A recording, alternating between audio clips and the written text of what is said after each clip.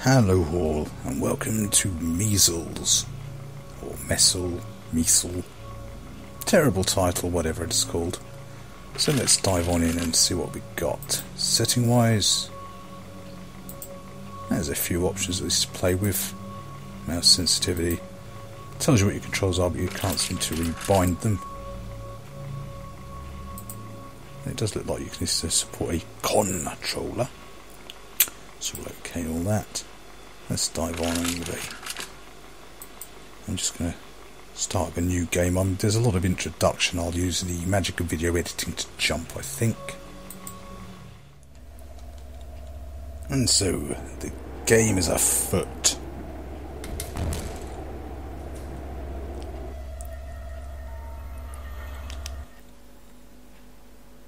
So yes, this is one of the game's mechanics, as you can have little time-based flashbacks pressing Q.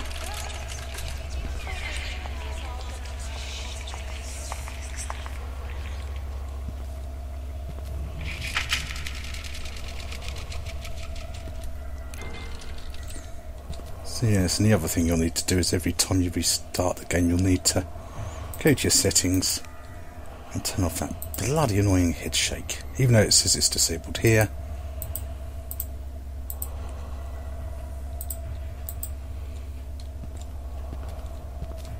Hopefully that annoying breathing sound will shut up shortly. You'll also notice that little hand icon, which every time you can hit R, because you see he's reading, or he's writing a book. You see, you play the character of Mesel, or Measles, whatever his name is. The intro chapter there is just like a little tutorial bit where you walk along. And so yes, you play Mesel, who's currently sat nice and warm and cosy in a studio, writing a book about this character of himself. So that certainly takes out the element of danger. You're a fictitious character, playing out a book.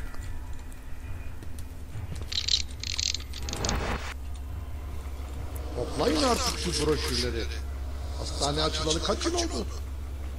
Ayrıca acil bölümünün anahtarını masamda bırakıyorum. Gece buraya gelen hasta da pek olmuyor. Akşam 22'den itibaren de bu kapıyı kilitleyin. Tamam doktor bey.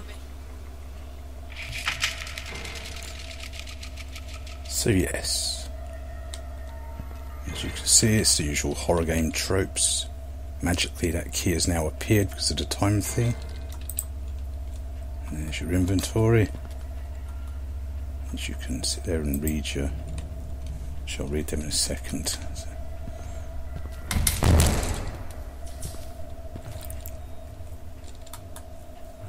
Yeah, so you can read or use various... Okay. So yes, you can imagine your usual horror game tropes. Slightly cumbersome UI in the interface at times though. And it's not a bad looking game. I mean, it is on the Unreal Engine. Get this strange deja vu feeling that I've definitely seen these assets before in other horror games. And it is pretty much an average horror game, to be honest with you, in that respect. Now, because we have a key. Yeah, so again, you don't actually have to collect all the items to complete a level. When you get to the end of it, you can carry on to the next part of the level. If you're a completionist type, you might want to go around collecting every document, reading them all to see the story.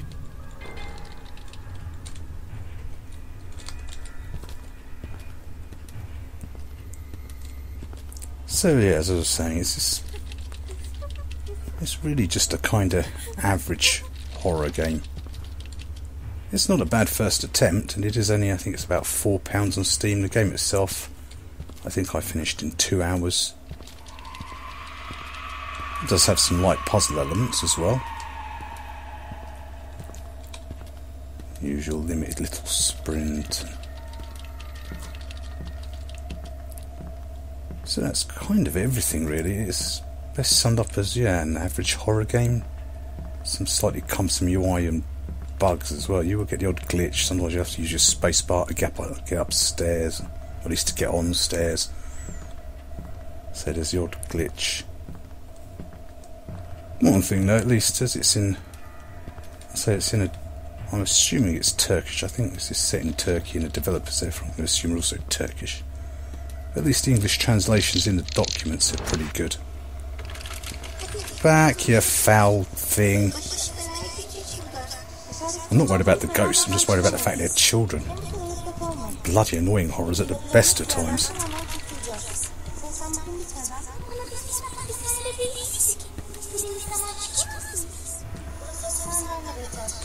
Oi, shove off.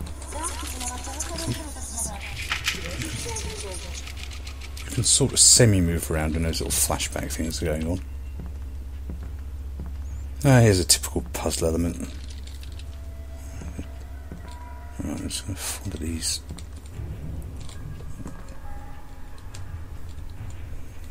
Let me see, not that one, that one. This can be sometimes problematic with this one, sometimes bugging out. As I say, you will get a lot of various little bugs and glitches in this game. So the idea is you're supposed to follow those pipes around into whichever room to turn these valves.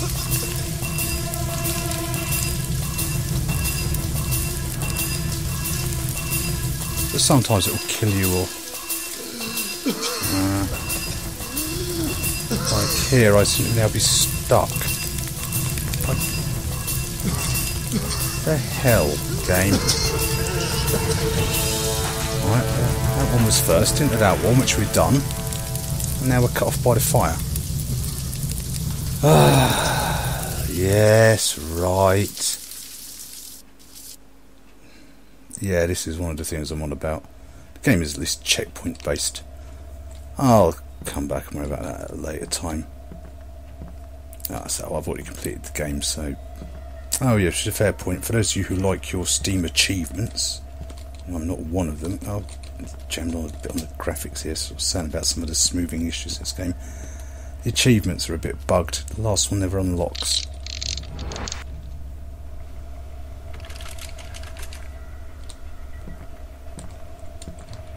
It's randomly cut off from moving any further forward. Hastanemizin kuruluş amacı kimsesiz hasta çocukları iyileştirmek değil midir? Neden burada 2 gün kalan çocuk daha da kötüye gidiyor? Biz elimizden geleni yapıyoruz efendim. Hastaların kontrolleri stabil. Günlerde hiç sorun yok. Ama açıkçası ben bir çocuğu daha morga götürmeyi kaldıramayacağım. Belki de hastane lanetlidir. Hiç de komik değil. Döndük.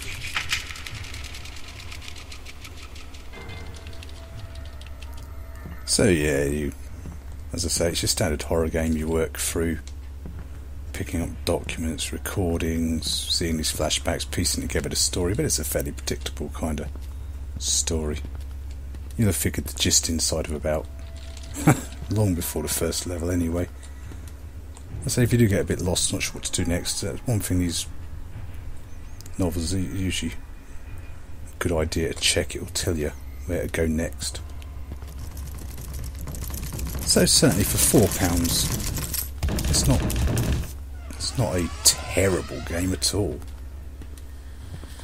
But it's, by the same token, not a great game. Oh yeah, as I was just explaining, for those of you who like your achievements and like to go for your 100%, the last one appears to be bugged. So you won't be able to collect the 100%.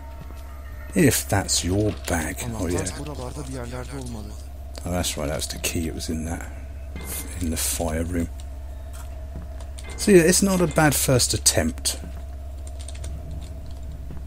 but it certainly could have done with a bit more polish before being released perhaps. But it is, as I say, I think it's £4, 2 hours to complete. Certainly not the worst horror game I've played on Steam, and certainly played a few. And this is Mesel, whatever it calls itself. An average horror game, admittedly. But, yeah, oh yes, of course, the spooky wheelchair. What horror game would be complete without that trope?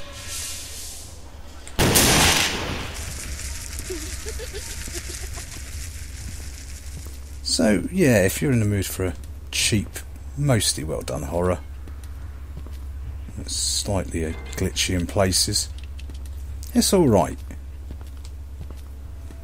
Yeah, the atmospherics are pretty good, the sound's pretty good, the graphics, I'm pretty sure I've seen them before, are nice. So it is Unreal Engine, so what one would expect from Unreal Engine. Cheap and cheerful, probably sums this game up the best. So I think we'll conclude our dealings at this point, dear viewer. There's not really much more to add to the game, so this was Mesel. So hopefully you found that video useful, and if you have, don't forget to like, comment, subscribe, let me know you're alive, and I shall see you all next time. Bye now.